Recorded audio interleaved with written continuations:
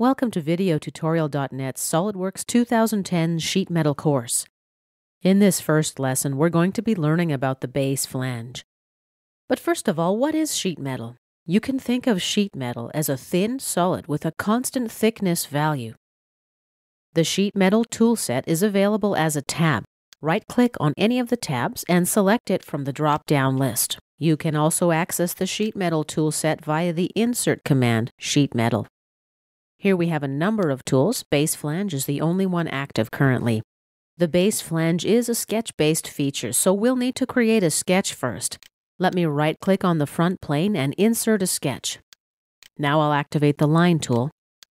Place my line, second line, and a third line. And let's dimension. 50 millimeters, accept. 45 here, accept. And 60 here. Accept.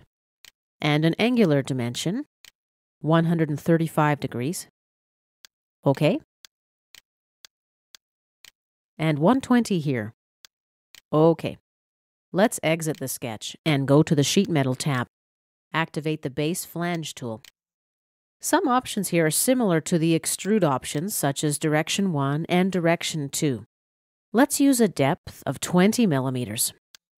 I'll use the arrows to make my adjustment. Next, we've got the sheet metal parameter section. Here we can specify the thickness of our sheet metal as well as the bend radius. We also have the option to create the solid inside or outside the sketch by checking or unchecking the reverse direction checkbox. The next section covers bend allowance. Here we can control bend allowance in one of four ways, using a bend table, the K-factor, bend allowance, or bend deduction. We're going to be looking at all of these options in more detail in subsequent lessons.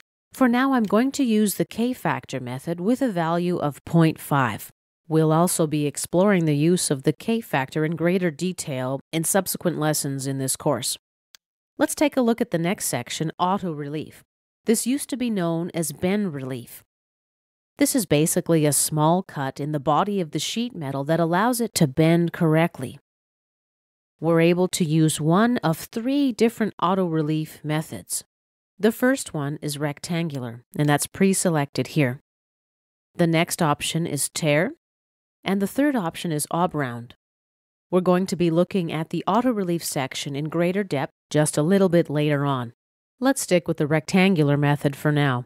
The last option we've got here is to use a gauge table. We can select a table from this list, or we can browse for a table somewhere on our hard drive. When you opt to use a gauge table, the parameters such as thickness, bend radius, and bend allowance are determined by the table's values. However, conveniently, we've got the option to override the parameters in the gauge table if we need to, simply by checking the override boxes. Let's uncheck Use Gauge Table for now, and let's go down to the Bend Allowance control area. We'll use the K-factor method. Accept 0.5 as our value, thickness of 1 millimeter, radius of 2 millimeters, and click OK. Here is our new base flange feature in the Feature Manager tree. I've expanded the branch. To edit this feature, we right-click on it and select Edit Feature. From the Edit Property Manager, we can change the extrusion depth and direction. We can also modify some additional sheet metal parameters such as thickness and bend radius. Let's cancel out of the Property Manager. Another new icon in the Feature Manager tree is the Sheet Metal Placeholder. Let's right-click on it, select Edit Feature. Here we can edit parameters which apply to the entire sheet metal part. For example, we can opt for a default bend radius. Let's cancel out of this Property Manager. Another new icon in the Feature Manager tree is the Flat Pattern feature. Notice this feature is currently suppressed. Let me right-click and unsuppress it. Now we can see how this part looks in its flattened state. Notice that under the Flat Pattern feature, we've got Base Bend 1 and Base Bend 2. I can suppress or unsuppress each individual bend. The sketch that we see under the flat pattern represents the bend lines. We can right-click and suppress that as well. Once we suppress the flat pattern feature, we're back to our folded part. In SolidWorks 2010, we can create multi-body sheet metal parts.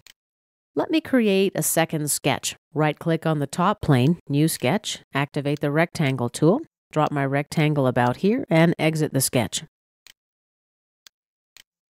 Notice that the first sketch profile I created was an open profile. The second one that I just created now is closed. Let's activate the base flange feature. Since we've got a closed contour, we end up with a flat sheet as the shape of the underlying sketch. Let me click OK to accept the default parameters. And let's look in our Feature Manager tree. Notice that the second sheet metal placeholder was added to the Feature Manager, as well as a second flat pattern feature. And this concludes our lesson on the base flange.